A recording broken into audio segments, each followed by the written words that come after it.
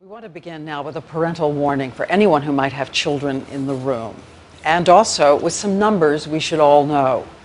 There are 20,000 abductions of children every year by strangers. 99% of them will be returned fairly soon.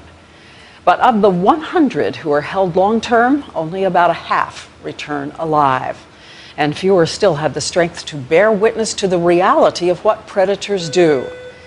J.C. Dugard said she wanted to write it for all the victims and as a call to action for judges, psychiatrists, parole officers, and any of us who might be able to save a child's life.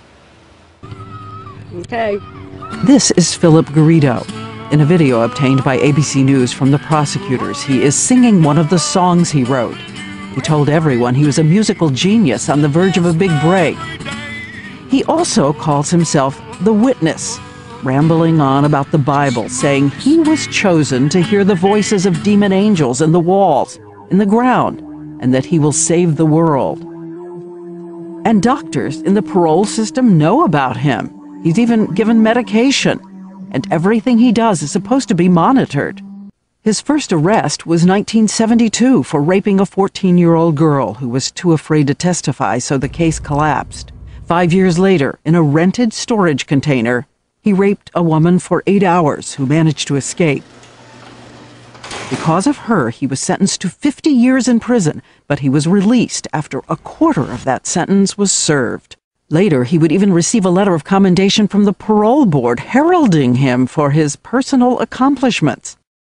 And parole officers would visit him 60 times at his house, and though they knew his patterns, they never looked hard enough in the backyard to find a little girl. J.C. Dugard, imprisoned 2 hours from her home. She didn't know it, but she was in Antioch on the outskirts of San Francisco. It is still that first week in June 1991. The 11-year-old girl, handcuffed, arms behind her back, is aching, skin rubbed raw. Philip Garrido is her only human contact, and sometimes he'll just sit and tell her funny stories or bring her fast food. Classic approach, we are told, for a pedophile. I depended on him for bathroom, food, company. You had no water, toothbrush? No. Toilet? No. No toilet. What was the toilet? Toilet was a bucket. Well, I had handcuffs on, so it was very difficult, so. She writes in the book she has no idea what he's planning to do. She's never heard about sexual abuse. Had you ever heard the phrase? Nope. Not into boys, other than, you know, maybe the New Kids on the Block or something like that. Sex was Ken and Barbie? Yeah, laying together.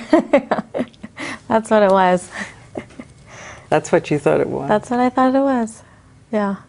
In her book, what she has written is unflinching and detailed. I ask her why she decided to write it all. She said she wanted to do it for victims of sex abuse, who often keep secrets, along with fear and shame. Why not look at it? You know, stare it down until it can't scare you anymore.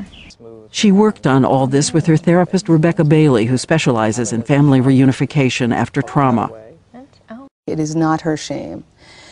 Those things happen to her. They're not who she is. This is the studio. That's where it was first taken. I didn't want there to be any more secrets.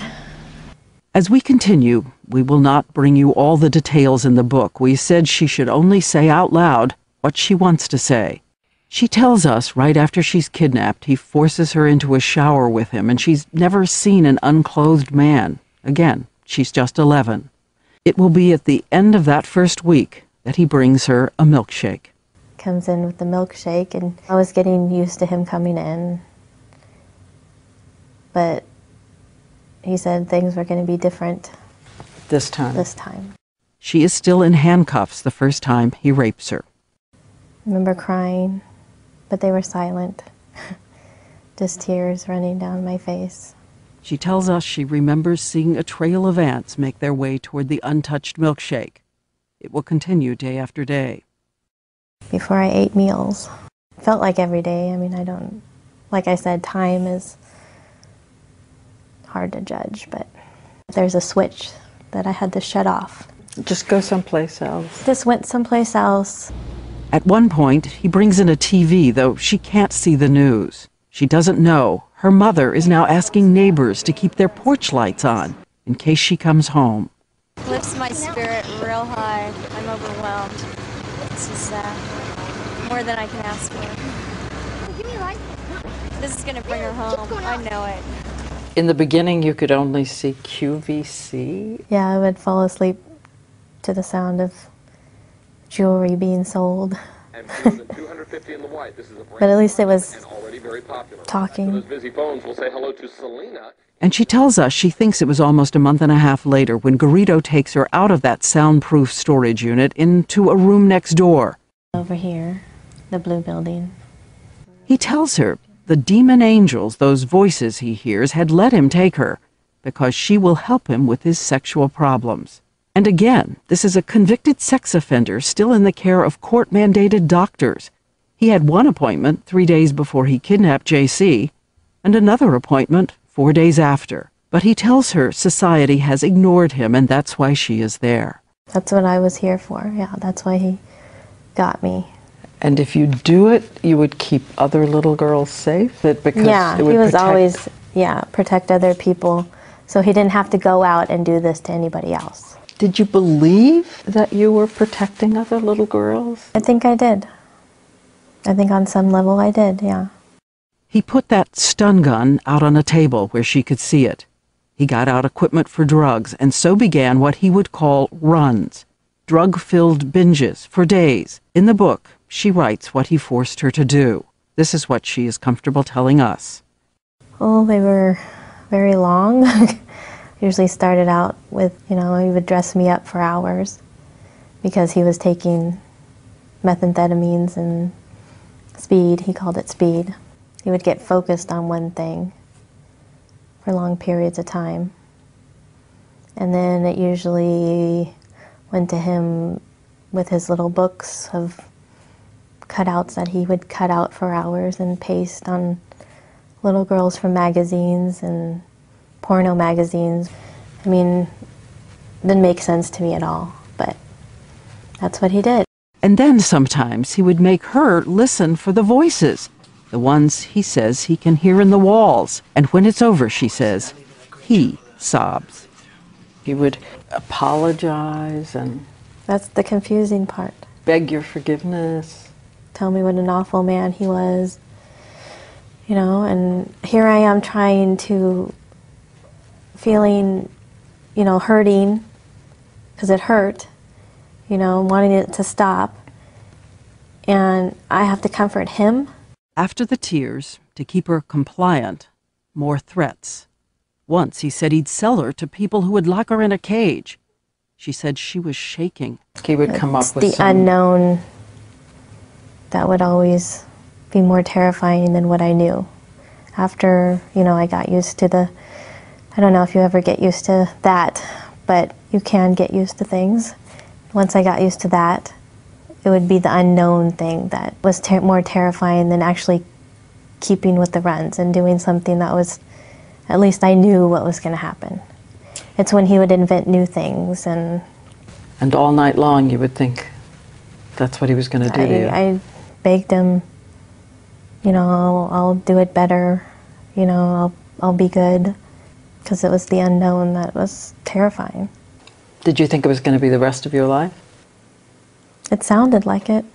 And as the first month passes, remember, there's no way she can run. The handcuffs, the bolted doors, the dogs outside. There was not a day that I didn't cry. I felt like there would never ever be a day that I wouldn't cry again. And then after a while, I told myself I can't cry anymore. What's the most haunting memory? That lock, hearing the lock. I know I said that earlier, but for some reason that. And the bed, it was a squeaky bed. Squeaky pull-out bed. I guess the noise, the sounds. It's weird what sticks in your head, but sounds. How did you stay sane? I don't know. I was still alive. There was still hope. Still hope. I'm trying to imagine how you are coping. I'm trying to imagine. I don't know. I can't imagine being beaten to death, you know. And you can't imagine being kidnapped and raped, you know. So it's just, you just do what you have to do to survive.